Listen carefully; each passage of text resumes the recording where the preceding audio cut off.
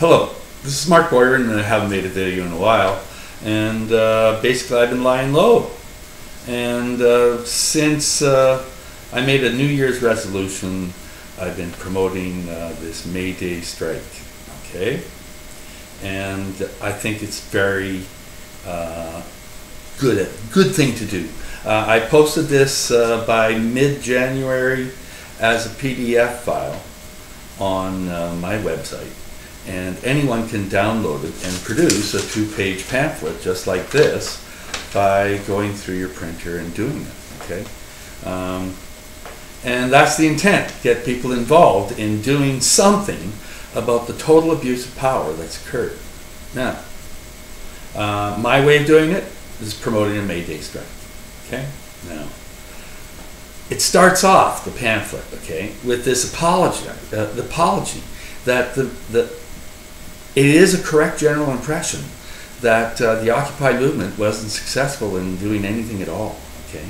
The press portrayed it as being disenfranchised, grumbling, poor, with no real set mission or anything. That like they disenfranchised.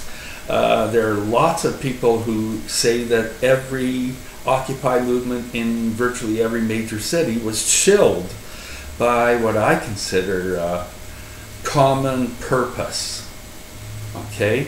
Junior and senior candidates of a cause called common purpose.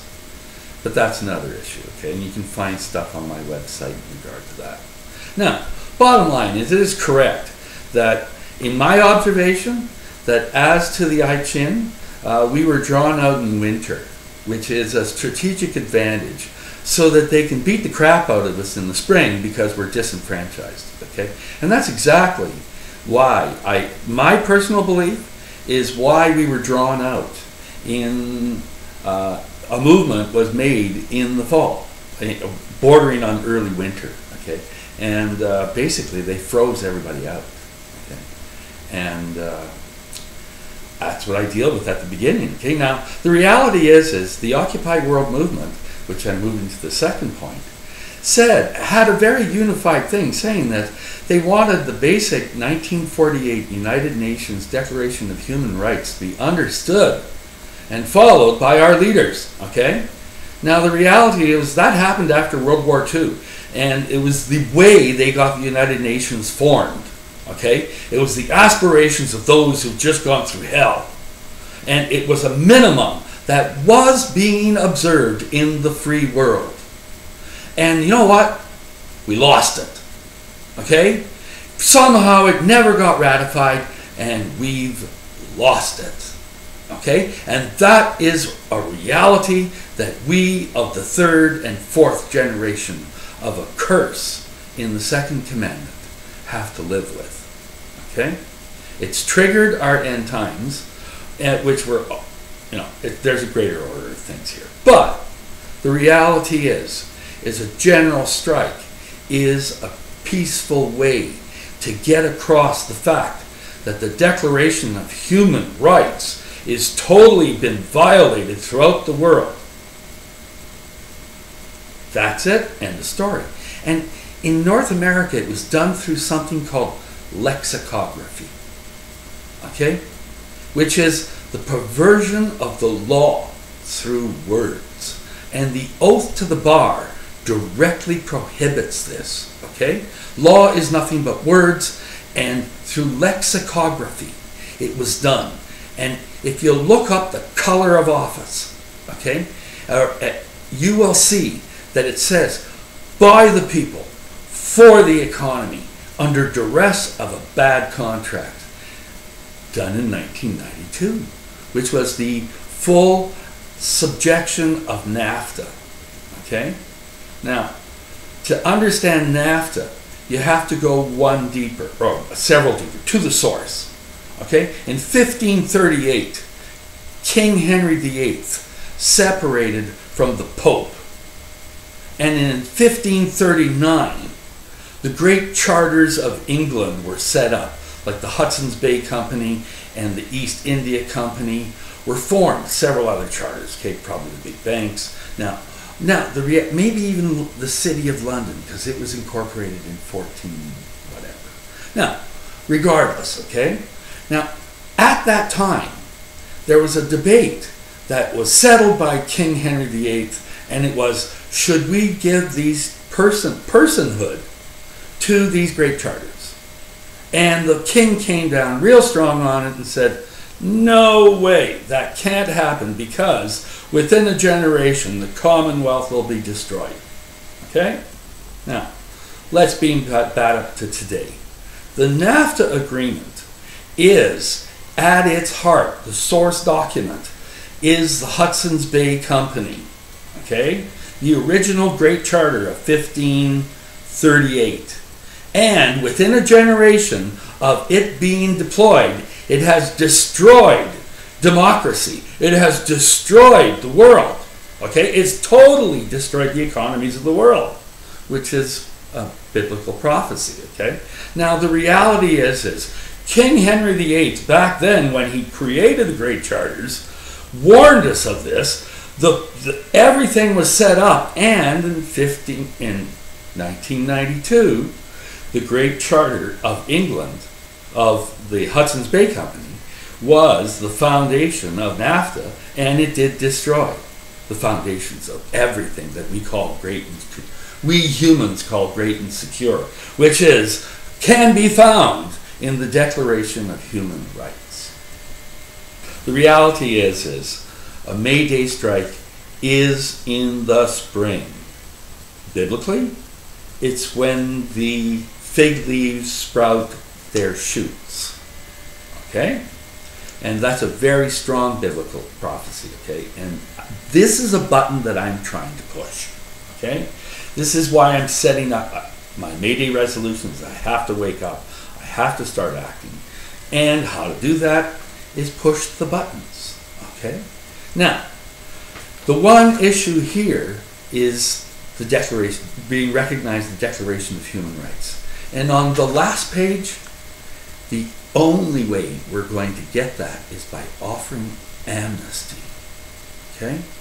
It worked in South Africa. It worked everywhere it's ever been tried. End of story, chapter and verse. Authority have got us so hoodwinked. It's pathetic. Okay?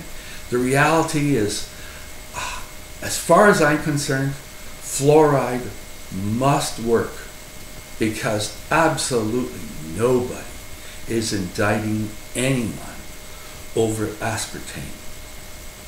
And aspartame is killing millions and millions and millions of people.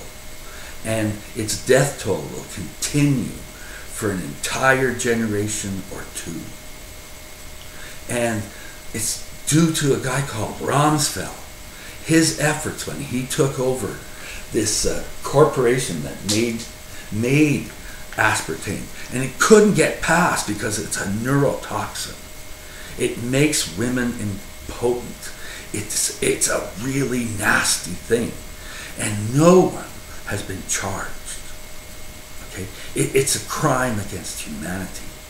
The fact that the safeguards of the FDA have all been disappeared over an agenda, over what's called a mutually agreed upon international obligation in the 1992 Rio Conference, or 98 Rio Conference. And that's called Agenda 21. Agenda 21 is a diabolical plot, totally backed by the Illuminati, the Masons, and administered by Common Purpose, which has infiltrated the entire infrastructure of every government in the Western and Eastern Hemisphere. It's diabolical. Okay, since the 1950s, okay, they've been selectively finding youth to earmark and put in first municipal governments, then provincial and federal governments at a foundation, and they've taught an entire generation and two now, the second generation is already in place, where we are their servants. And they get upset when we actually say, oh, no.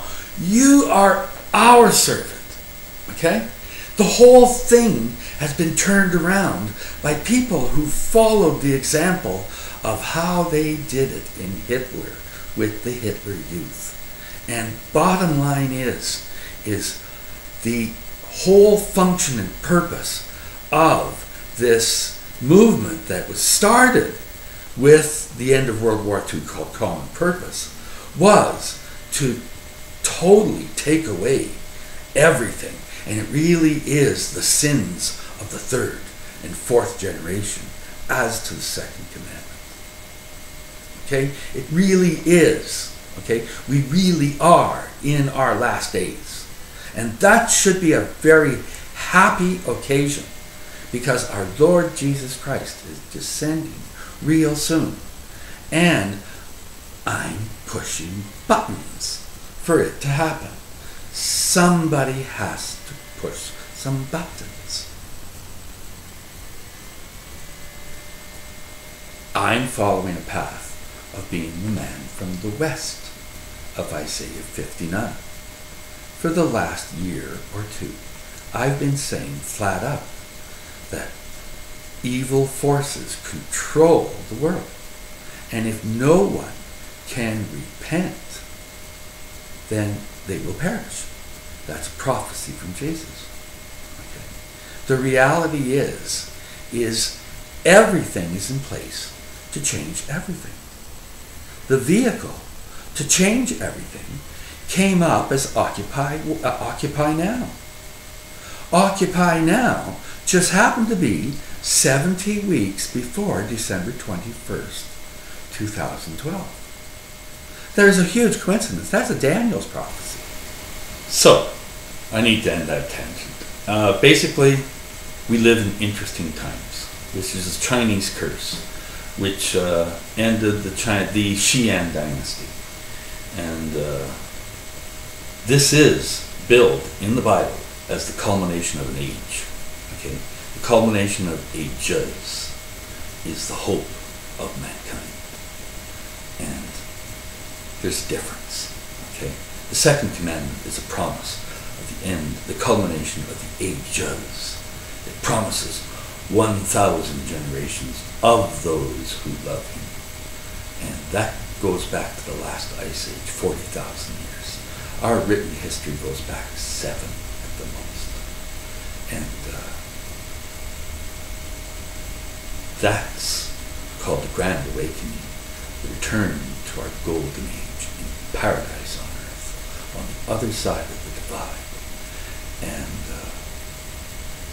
that's my hope, that's my dream, that's my plan, and who can hold it against me if it doesn't happen?